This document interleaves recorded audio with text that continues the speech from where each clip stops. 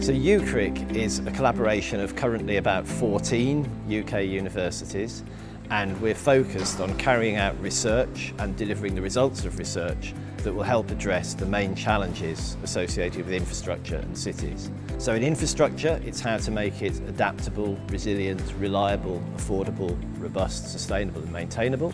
And for cities, it's very much about how people can all live together, healthy and happy lives at very large population densities.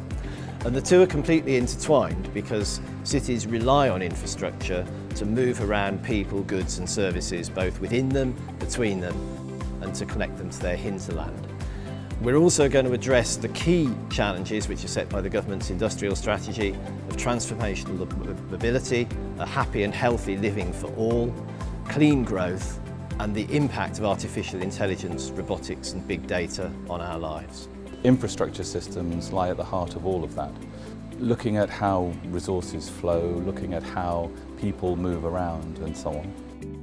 What we recognised was that we needed to reintegrate all of the infrastructure activity, and that was the problem because the governance had been designed in such a way as to separate things, and what we had to do was counteract 40 years of separation into 40 years of bringing everyone together to collaborate in solutions at the level of a city, level of a region, and in some cases at the level of the nation.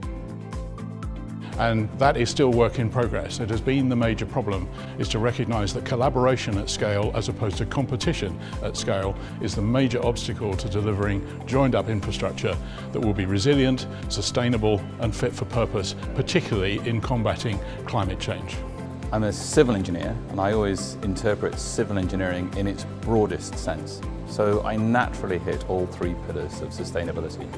I engineer for society, within and in harmony with the natural environment, and to greatest economy, or rather to deliver greatest value out of what I do. Civil engineering is a discipline which is defined by its application domain, which is essentially cities and infrastructure. So civil engineers have so far really been at the heart of the UKCRIC project. However, many of the problems that we are trying to address are not necessarily solvable by technology. You could even say that sometimes it's technology that creates the problems. So the solutions to those problems are very often different. They involve different disciplines: social science, political science, economics. So UKCRIC is very cross-disciplinary. It involves all of those disciplines. It will eventually become transdisciplinary as the things that we research and develop become recognised as a discipline in their own right, and we develop the cohort of people that we need to solve these huge problems that we currently face going forward. Some of the societal benefits of the UKCRIC projects include providing infrastructure that is cheaper, more affordable for people, more reliable, and also lowering the cost of use and delivery of the infrastructure. It's also going to be possible to train a new generation of infrastructure engineers in the UK who will deliver those services and hopefully help other countries deliver the services as well.